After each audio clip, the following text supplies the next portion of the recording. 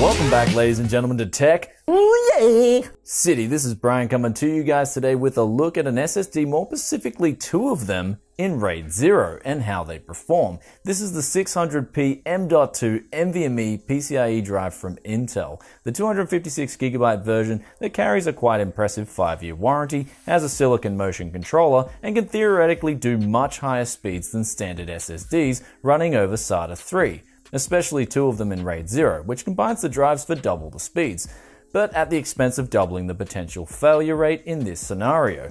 However, this is exactly what I wanted to look at since they are really cheap drives, especially for being an M.2 PCIe solution. So in installing these into my MSI titanium motherboard, installation went pretty smoothly, and even the first benchmark, the ASSSD benchmark, which I consider more of a standard consumer gamer benchmark, did quite well and pulled off some impressive figures. Though when I got onto the more intense benchmark, HDTune Pro, which pretty much tells me everything I need to know about a drive, since it either loads with a 0, mixed or random pattern, it produced some really odd, and on that note, quite terrible performance figures. It was so shocking in fact that a standard hard drive would be a better option if you were doing any kind of intense file transfers or production work.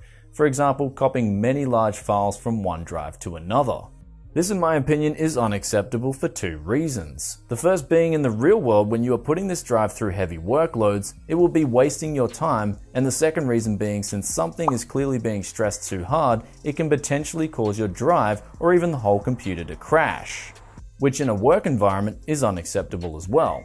But you may be wondering, why is this? Quite simply, something on this drive is being overloaded, as I said before, whether it be the cheaper TLC NAND flash memory, the memory buffer, or the controller. I just can't simply recommend this drive to anyone using it for a workstation in mind.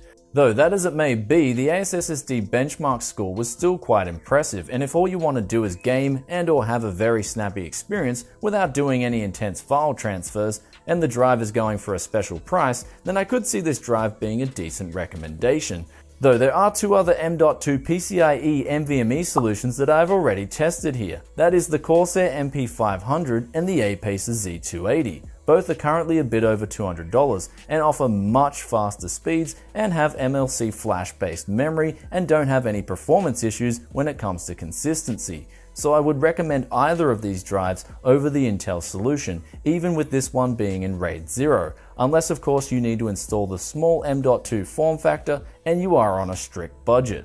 So it may be an option worth considering if the price and usability are what you want from an M.2 SSD. But for the better part, there are much faster and more consistent M.2s already out there, albeit a bit more expensive. And there are of course 2.5-inch SATA 3 SSDs that perform more consistently for the same money. So the form factor is really the only thing going for this drive.